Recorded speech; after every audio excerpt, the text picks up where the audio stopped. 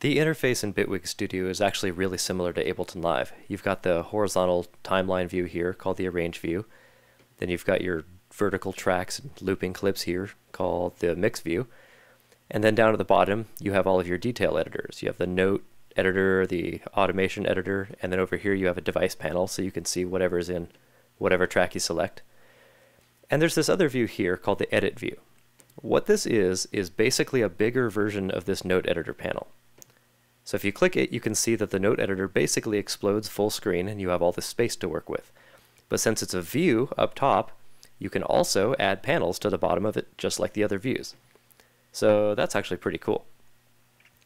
All of your navigation of this is going to happen with these little bits down here at the bottom. Arrange view, mix view, edit view, and then you have your note editor, your automation editor, your detail editor, and so forth. If you're in Arrange view, you also have this extra one here, which just puts the mix style mixers down at the bottom. This is, again, all very useful, and it's up to you to decide how you think this is the most useful to you. There's also, within the individual views, a bunch of different options, like you can have big mixers up here in the mix view, or you can, get rid of the various different things on the screen. Eventually you have almost nothing. And then over here in Arrange view, and this is the one everybody likes, you can load up the launcher, which is just like the mix view, except it's turned sideways to match these tracks here. You've all seen this if you've been watching the videos about Bitwig. This is the feature that a lot of people were talking about. Finally, you've got the inspector over here, and what this is another panel, and it's basically a detailed preferences for almost anything you can click on. So, like, here's this launcher clip. It's called Rock 01. This one's called ARP Control. This track is called Polysynth. You can actually get down to the individual notes within a clip, and they've all got inspector panels that you can play with. When you want that to go away, you just click down here, and there you go.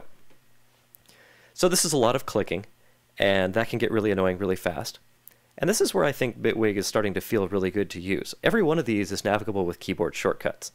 The Tab key switches the top views. The panels at the bottom each have their own keys, so A for automation, E for editing, D for devices, and then if you hit the same key, the whole thing just disappears. And then the Edit view is Shift+Tab. This is where I started getting confused coming from Ableton.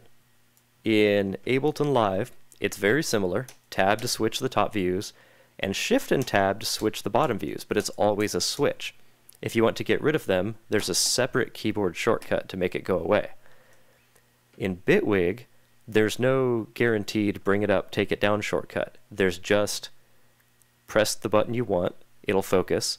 If it's already focused, it'll make it go away. So you start thinking more like, what do I want to do? I want to play with the mix view. Okay, let's go over to that. I want to edit a clip. Now we choose the clip. Now I want to edit automation for that clip. Now I want to go edit devices. I'll hit D. So it's very intuitive and it moves very cleanly, and I like the feel of it quite a bit.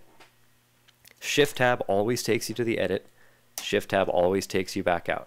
The whole thing is just very clean. If you want to know where all of these keyboard shortcuts are, hit Ctrl and Enter, and you'll bring up this thing here. Then you can type in what you're looking for, like, say you want to know about the launcher.